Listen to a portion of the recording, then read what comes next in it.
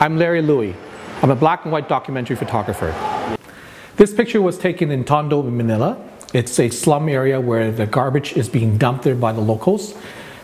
I love this picture because this little boy here, he's like a little dog wagging his tail. He wanted to be photographed.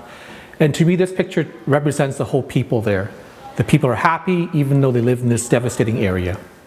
This series of photographs was made in Mesod, Thailand, and depicts the lives of Burmese workers who come across the border, they're refugees. This young girl is from the Karen ethnic group. Her name is Daum. I met her the first day I walked into the dump, and I was having trouble dealing with it.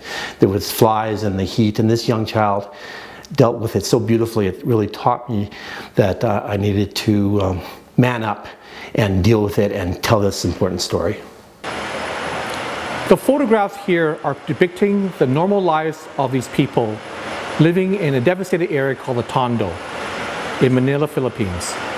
What I really want to portray here is that these people live a normal life, are very happy, even though we as Edmontonians see this area as devastation. This picture was taken in Navarta Cemetery in Tondo, Manila in 2011. It portrays a group of young boys playing basketball amongst the cemetery and the dead. I love this picture because it really shows that people can live anywhere and be happy. You know, I like to do photography because I want to show people, the audience, a life outside their own.